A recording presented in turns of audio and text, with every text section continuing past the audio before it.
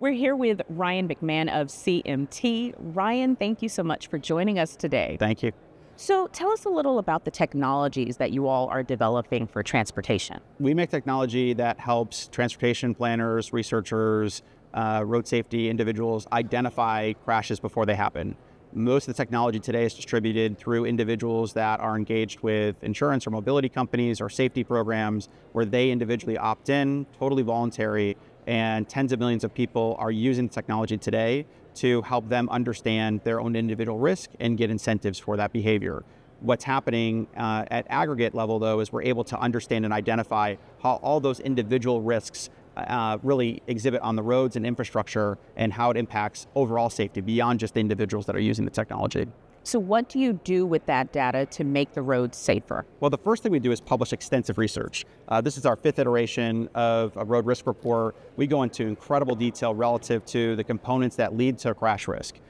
Those individual behaviors have changed over time, and there's a lot of time and effort that's spent in research planning, in traffic safety planning, investments overall that ultimately need to be directed to areas where they have a real impact. And what we're able to do is identify that risk before it happens, help individuals look at that from an aggregate basis, and then ultimately bring solutions that work. So really the key is moving to predictive models, to proactive efforts, and not just sitting back and waiting for a crash to happen to know whether or not an intervention or a system or an infrastructure system is working or not.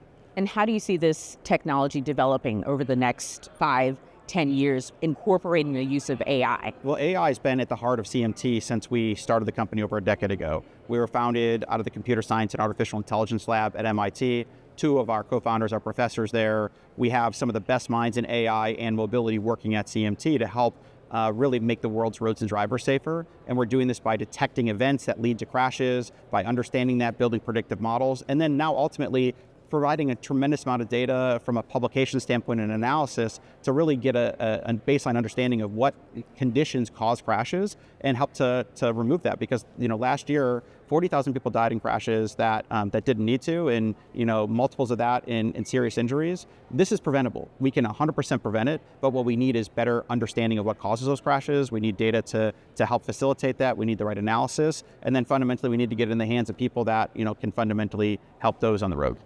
Well, thank you for the work you do, and thank you for this conversation. It's been great. Thank you.